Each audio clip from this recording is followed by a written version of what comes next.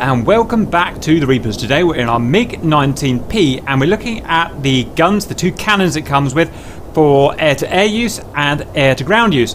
So we've got equipped with us two beautiful cannons. What are they called, Stoll? Little Richter 30mm cannons, or NR30 for short. Roger. Out of interest, if we go to the armament screen here, we've got the ammo. We can use high explosive with tracer, armor piercing with tracer, or armor piercing high explosive mix. We can have the 30mm, and you get 155 of them. That's the ammo amount, isn't it, Stoll? I think that's actually just the caliber, 30 by 155mm. Oh, but just coincidentally, because according to the manual, like standard loadout would be 73 rounds, and that seems to roughly coincide with what the ammo counter shows, so that would give you 146. Roger. Okay. And, you know, supposedly can load up to 90 rounds per cannon, but sadly we can't do that. Roger. Let me look at the gun on the wing roots. So seems to be the problem with this gun. You just don't get many bullets, or shells, I suppose you would call them. Do you know the rate of fire, Stoll? Yeah, it's 900 RPM, so it's 73 rounds per cannon. That gives you all of 4.9 seconds of firing time. Or, unless you want to use them separately, then you would have close to 10. Roger. Okay, right, so let's follow the manual's procedure of getting them working. First, we need our cannons turned on over on the right panel, left and right cannon. We're also going to need our sighting, so our sight heat on and our sight electrics on. Next, we're going to need to arm our cannons. So we can arm our cannons with our left and our right here. We press and hold until the corresponding light goes on. Excuse me, there, that left cannon is now armed and ready to go. And you can see we have an ammo counter here, and it's currently at 70, and obviously once we're down to 0, we are out. Let's go right. It is although we get hardly any bullets, it is a very nice cannon. And that is our right gun armed. So that's our guns armed. Next, to select the gun for use, we've got our master arm here. We left and right click to choose between them, and the gun is here, the NR30. So we've got a ranging option here. We can either optical or radar.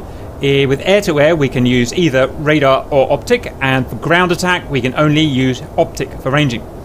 Next, let's talk about aiming. We're going to use this gyro-driven gun sight to do the aiming, and we have to set it up for use. So, first of all, we've got our ranging. Our ranging is going to be changed by this little guy here that I'm moving, and let's look at the controls. So, we've got optical target range decrease, increase, and to fire the guns, of course, we've got trigger.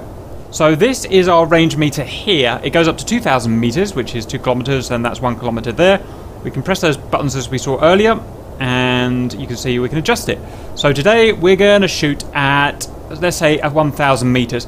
The manual states we should be firing between 800 and 1,500 meters. That seems extremely far to me. I don't see why it would be so far.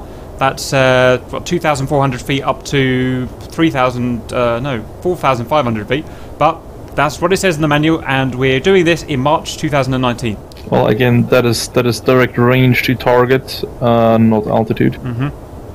Yeah, so that is slant range that we've got here. So if we are attacking a bad guy from a dive, then that is going to be the distance from us to that vehicle. Next is the dive angle when we're attacking a ground vehicle. In the manual, it states between 20 and 30 degrees, and that will be judged by this ADI here. Next, we have to set up the wingspan of the target, and this is relevant in ground attack and air attack. So today we're going to be attacking, we've got a lovely B-52 here on the ground, and we've also got some B-52s conveniently flying up in the air. The wingspan of the B-52, according to Wikipedia, is 47 meters. So today we're going to set our target up as 47 meters. Now this also applies to if you're attacking a tank or something. If that tank is, I don't know, 15 meters, you set this up at 15. I've just chosen a big target because it's going to be nice and easy to display. Now, note, there is a small problem here, that if you go below a certain wingspan here, what's happening by changing the wingspans, we're changing the size of the aiming reticle.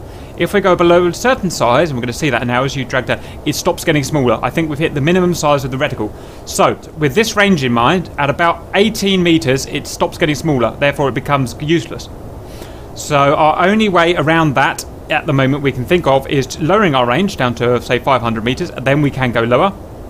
Or doubling the size of the target. Let's say our tank is 15 meters, and therefore what we could do is keep our range at 1,000 meters, and we could double the size of the tank up to 30 meters, and then when it comes to ranging, we'll just use half of the ranging circle rather than the whole circle. That's our bypass at the moment for being able to sight on a small target. If you have any better ideas, let us know. Should be the best idea this way, because you know, this way you're keeping the range the same, and you have the same ballistic. Regarding our actual targets, they are B-52, so we're going to set them at 47 meters.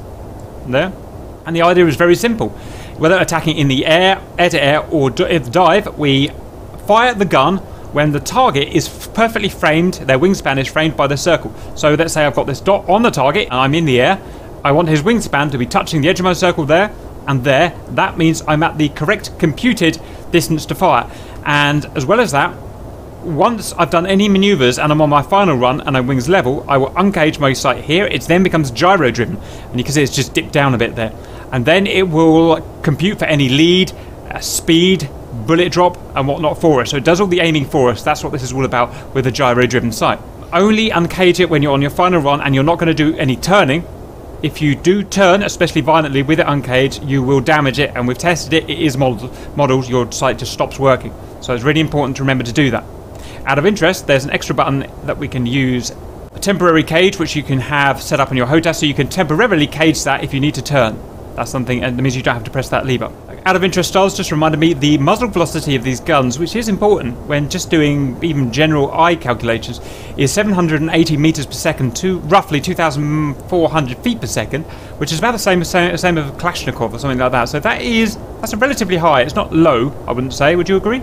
Well, it depends what you're firing. For a caliber at large, it's not particularly slow now. Good. That means we won't have too much bullet drop. Something like the gun on the Hawk and the Harrier. Sorry, not the Harrier. Hawk and the Aiden cannon. Yeah, have a lot of bullet drop. Anyway, we're diverging now. Or the Vigan ones. Yeah, well, no, they are the Aiden cannons. I know people say they aren't, but they're a derivative of the Aiden cannon. And yeah, they dip like hell. Anyway. Right, release in 3, 2, 1, now.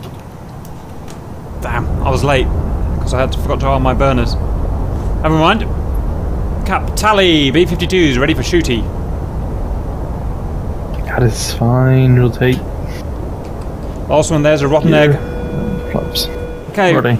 We're closing on these B-52s, so what I'm going to do is get behind one and do the deed. Coming on the back of this guy now, he is leveled out. I'm going to uncage my gyro. Everything should be set, so now I'm going to creep up behind him. Get him in my sights. Okay, he's just about framing it. Let's give that a blast, shall we? Ooh, I think that's way above. Try that again. Surprisingly difficult to get this right. Up a bit. Missed. Well, oh, I got him. That's how it's supposed to work, but it's just not particularly perfect at the moment, obviously. Got him. Just about works. Not very easy to use. Now, if we don't want to use that, we'll just uncage, and we've now got a non-compensated sight, and we'll just have to put our own lead on the shot. In which case I'm going to have to get nice and close. And I'm going to guess, I'm going to aim about, I don't know, there. Hey! And he's down. Right, so that is using the gyro compensated computed sight and the just the normal cage bore sight. Next we're going to go do the same for the ground, yes, the ground target. And out of interest, we've got 30 rounds left in each gun, so stand by. We're lining up for a shot on the ground B-52 now, so the ranging's the same at 1,000 meters, the wingspan's the same at 47 meters with cage. We're going to tip in now. Our dive is going to be 20 to 30 degrees. Speed, it doesn't matter, the sight will compensate for the speed. Wings pretty much level. You can turn a bit with this sight uncaged, but you don't want to turn too much. Right, let's see how we do this time. Fingers crossed. I'm going to get our dive angle down up to 20. Okay, that is 20 degrees on the money. Slightly low. Get a bit more dive angle. That will be about 20 degrees once we dive. Right, we're just going to frame him and fire. Fire!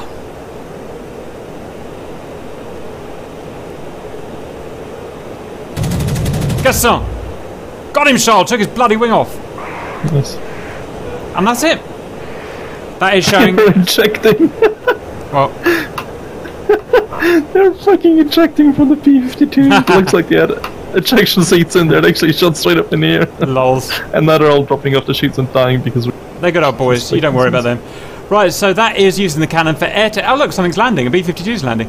That is using the gun for air-to-air use. You don't get many bullets, so wait until you're exactly framed right. That is how to use the sight for air-to-air and air-to-ground optically.